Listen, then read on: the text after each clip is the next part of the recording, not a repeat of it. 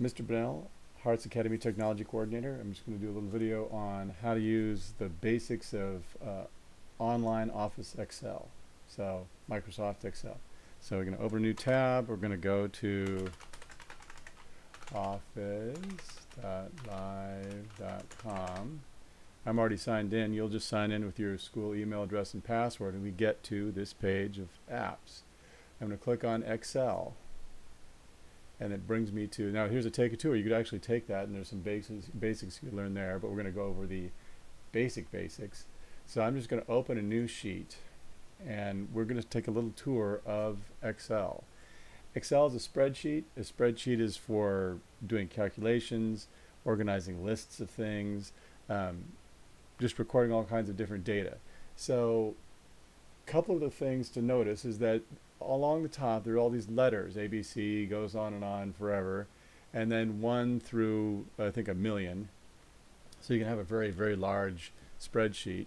Down here at the bottom we have tabs. We can have, this is called a worksheet. You can have different tabs. You can actually add worksheets to have different tabs. My cat's upset behind me. Anyway, so each cell has a number and a letter that goes with it. So for example, this cell up in the corner is cell A1, and it says right here in this little window A1. So this cell is B2, C3, C1, and so forth. So you can see the cell numbers changing. I'm going to zoom in a little bit here so we can see a little bit better. Up at the top we have a bunch of a ribbon with a bunch of tools, so you can change the formatting around. But let's go over just a few things here. You can do all sorts of different calculations. You can do numbers and calculations, but you can just type a word. Let's say we're going to put in item cost, number, total. And we're going to pause for a second to take care of the cat. And we're back. The cat needed to have his own little place to be. So total. And so let's say I'm going to go buy a wrench. The cost is going to be $5.25. I'm going to have 3 of them, and the total is going to be, now here's where it gets interesting. This up here, these are called column headers. They're the names of different things, and once you have column headers you can sort stuff, like say a wrench and a hammer. And the hammer is going to be $45 just for fun, $45.25, and I'm going to get 15 of them, and we're still looking at that total. So these are dollars, so I can go over here to this little item right here and just click on that and change it to, oh, did I say US dollars? No, United States dollars right there. So now these are actually numbers that the system thinks are dollars, and it formats them accordingly. So you have these items here, this is what it is, this is how much it costs, this is the number of them. Total, now you think total, well, I could just go 3 times 525 and that would work, but that's just a number to Excel. If you want to have a formula, you actually use the equals key, and then I could put 3 times 525, 25, and that would give me a total. There's the total right there. But then if I change the number, nothing happens. So that's not the Excel way to do things. What I'm going to do is going to equals, and I want to take 525, so I'll just click on the cell. In the formula, you get the cell reference, and the cell reference gets highlighted, little animated line. And then I'm going to put my operation, multiply in, and then I click on the other cell. So now I have B2 times C2, and I hit enter, and 1575. But the thing about a formula that references cells is if I change the number to 5, the total automatically recalculates. So that's kind of a cool feature of Excel. Now the next step is I want to do the same thing. Okay, I'll take equals this cell times this cell. I'm using the arrow keys, it's much faster, and hit enter, and that gives me the total, and it will recalculate as I change the number there. Okay, and let's say I want to put in screen door, and I want to put the screen door is going to say, let's say that's 5723, 23.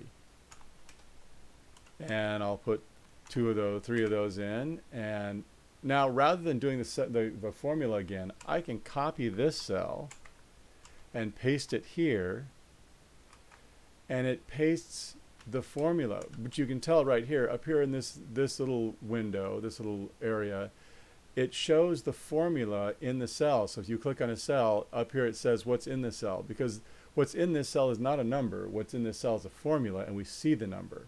All right, and also notice that this, we need to change that to dollars.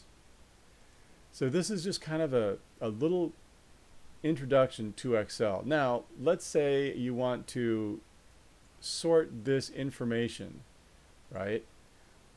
I want to sort it by the value. Let's see, that's already sorted that way. So I want to sort by the name of the item.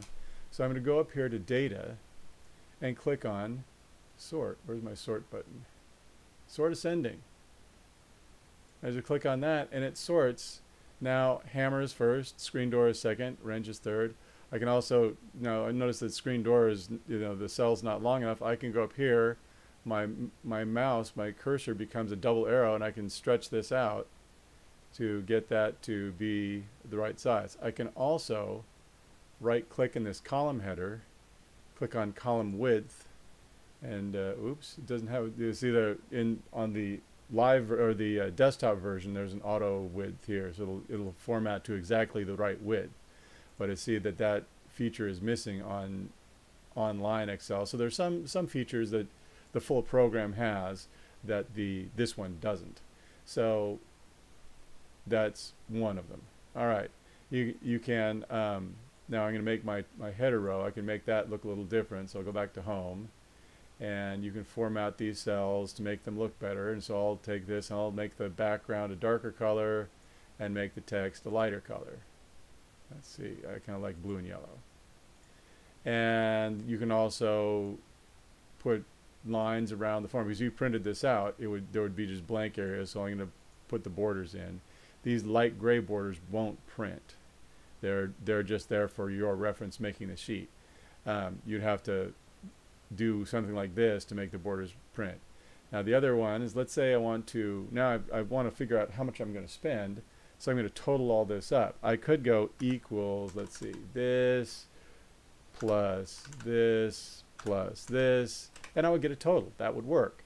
But what's better now, let's say my column of items is like 50 items long. That's going to take forever. So Excel has a formula, equals sum, and I put a parentheses in, and I just drag my mouse over these items, and I get this thing that says D2 colon D4. That's the Excel saying, okay, take everything in that column between those two cells and add it together. There are all sorts of now if I copy this to this next cell over here, it gives, whoops, Control V, so there's another little interruption there. We'll get this guy down. So basically that's it. The things to remember in Excel: columns are referenced by letters, rows are referenced by numbers. If you want to reference a specific cell, which is one of these boxes, so whatever I click my mouse, that highlighted cell is the active cell, and it's represented by the highlighted letter and number, and this over here, it gives you the cell right here, the cell reference. You can highlight a column. You can do all these different things. The power of Excel, though, is in the calculations, the live updating calculations, where if I wanted to update this to 10, it would automatically update both the total here, the formula, and the total here. So these are some of the very basics of Excel: cells, rows, columns.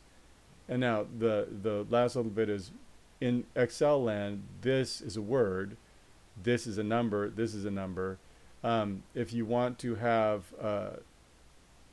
something other, you're going to reformat each of these cells, and you can actually, there's a place to reformat, we'll get that later.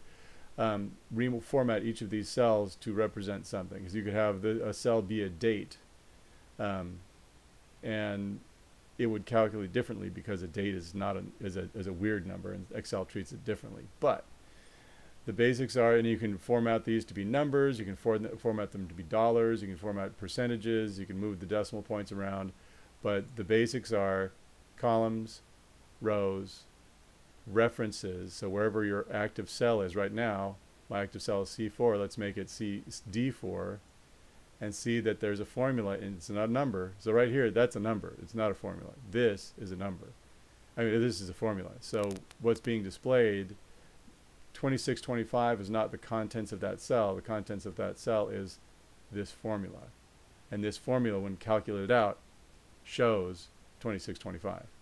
All right? So there's some very basics about Excel Online. Columns, rows, numbers, calculations, like formulas, and there's all sorts of different formulas you can do. So there you go. Some very basics about Excel. And see.